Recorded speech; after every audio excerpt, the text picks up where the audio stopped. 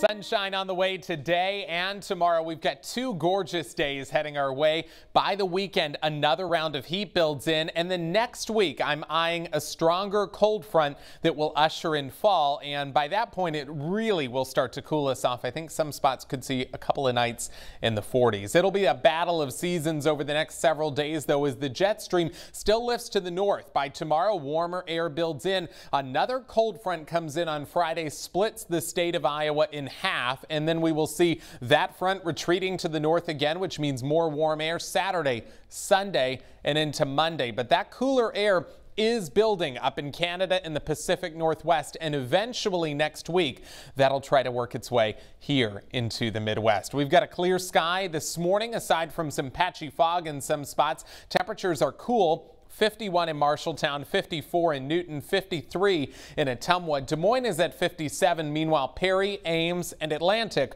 are all at 50 degrees. Sunshine on tap today.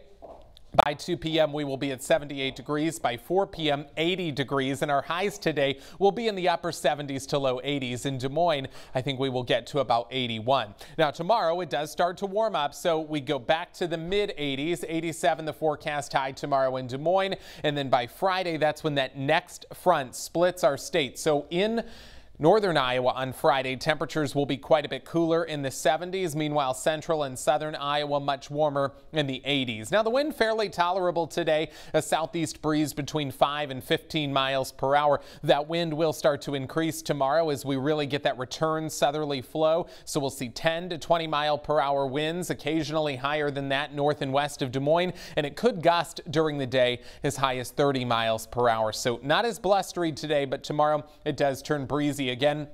Sunshine today with a mainly sunny sky tomorrow. By Friday, that's when clouds build with that front. There will be a chance of scattered storms, but then by the weekend, it turns sunny once again. The next rain chance does come in with this front, so we'll see our clouds building on Friday. There will be some rain in northwestern and western Iowa early on Friday. That'll push across the state as we go through the day and eventually push down to the south and east by Friday evening. We'll take a look at our 10-day forecast sponsored by Holt Plumbing and Heating. The high 90 on Sunday, 89 Monday, and there's that fall cold front next week. We could see 1 or maybe 2 days in the upper 60s.